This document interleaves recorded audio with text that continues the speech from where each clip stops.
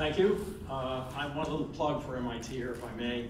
After 40 years of being at MIT and trying to get a Department of Statistics or something like that going, finally, there's now a Center for Statistics and Data Science, and there'll be a PhD program starting in the fall of 2018, so this is a major change for MIT, I might say.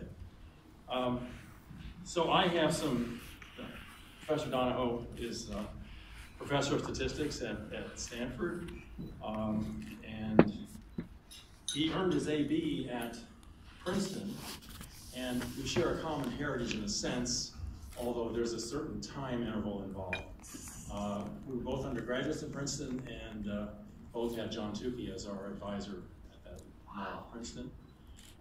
He ventured forth to Harvard to get his PhD with Peter Huber. I believe that's where I first met him in the Boston area. And he then ventured on to Berkeley and, of course, is now at Stanford.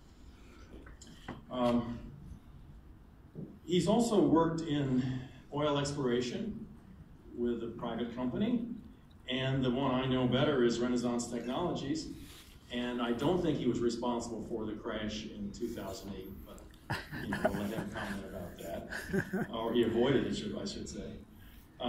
So he's covered a wide range of activities in statistics and related areas, robust statistics, which is what I knew well, signal image processing, mathematical statistics, harmonic analysis, scientific computing, and high-dimensional geometry. So he can go on and on. I think he has a long list of honors and awards, but two perhaps are of most interest.